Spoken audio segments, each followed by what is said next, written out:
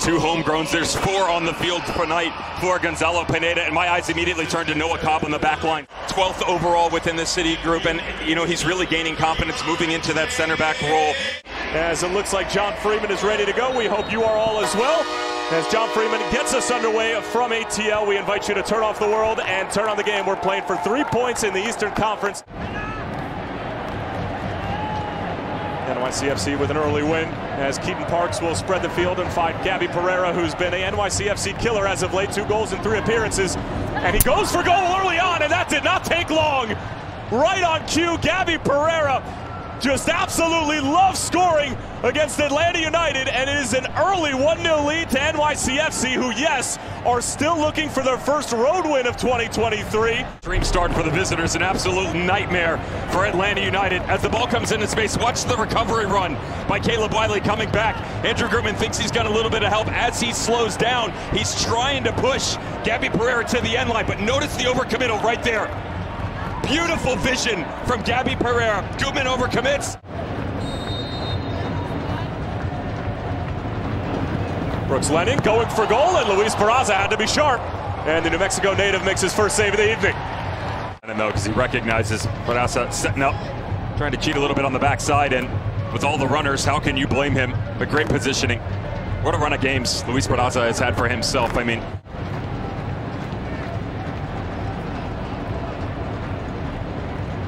nice little dummy. Fortune. Whipped across, and it's in! It took a deflection on the way, and it's Tyler Wolff. The 20-year-old continues to impress, and Atlanta United respond. It's 1-1. And then just perseveres through. He could have gotten the ball the first time, but watch him just drift on this back shoulder. Pops out kindly. Good argument to point to the spot. Unnecessary. They're coming into the game. Just said, where are the goals going to come from? Gonzalo Pineda recognizing the fact that 59% of the goals that they've been able to score this season, 20 overall, unavailable. And at this point in time, he does not care. Incredible response. 4 goals in 7 games for Tyler Wolff. Clever first touch from Santi Rodriguez, and he gets wrapped up by Noah Cobb, and he's immediately going to go into the book of John Freeman.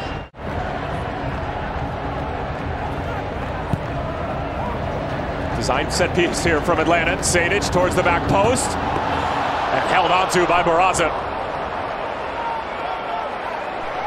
We did have a brief injury scare for Stephen Turnbull. He did come back out onto the scene as John Freeman gets us restarted.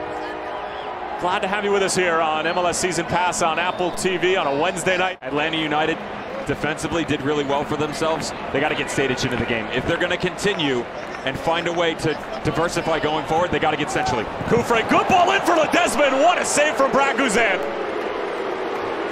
We just asked you to go a little bit quicker, right? So the space is there. Ping this ball down in, and then all of a sudden drop it and go faster in transition. Beautiful run by Richie Ledesma, to be fair. I mean, this is a magical move that he makes right on that near post to split Parata and Noah Cobb.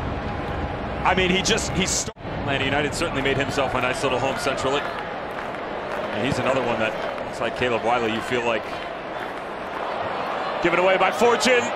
It's Gabby Pereira again, and it's Gabby Pereira, who for some reason just loves scoring against the 5 stripes. It is 2-1 to the visitors. Goalkeeper could have got a touch to it. I mean, this comes right at him. As it springs back off here, great run on the back shoulder. And again, if you're Brad Guzan, you gotta get something on this. One-on-one, I get it, but you've got all your bases covered. Beautiful vision by Richie Ledesma. It's just right underneath him. I mean, this is right at the goalkeeper. Gabby Pereira does not put any sort of move on this ball. Gets caught in between his laces and his instep. Most importantly, gets caught in between the 8x8 and the lead back to the visitors. With Chope Scholl and Miguel Berry, at least at this point in time. A lot more speed here, too. Joel displaying some of that speed and then some. But Joel going for goal, and that had plenty of sting on it. Just on the wrong side of the post.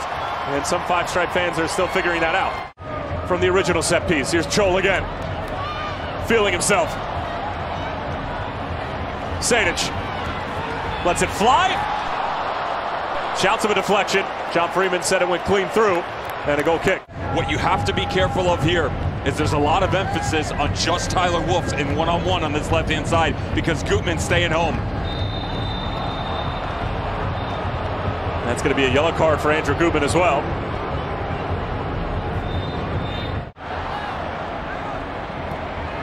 Firmino hunting down the ball. Thought he might be able to get a piece of it off of Tavon Gray. Andrew Gutman gets the whole thing. Still going forward. Gutman puts it on frame, and that's easy enough for Barraza and some frustrated body language. Chol thought about service and now thinks better of it. Finds Lennon.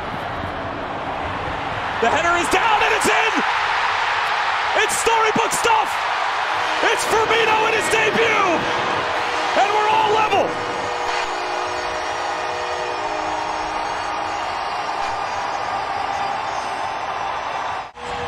He made the move the second prior. Watch him just sit right on top of the box and then the run in behind. Half a check draws Keaton Parks. Beautiful movement in behind. Over and over again. Cone sequences in training as you make this move. This is a very difficult ball to hit. He's moving over the right shoulder. He's got to decrease the speed, then bring it back across his body. Sets this thing on a silver platter for Firmino.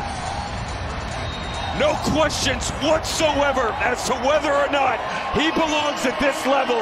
Emphatically. Both sides will come away with a point. NYCFC will have to continue to wait in their long 2-month search for a win.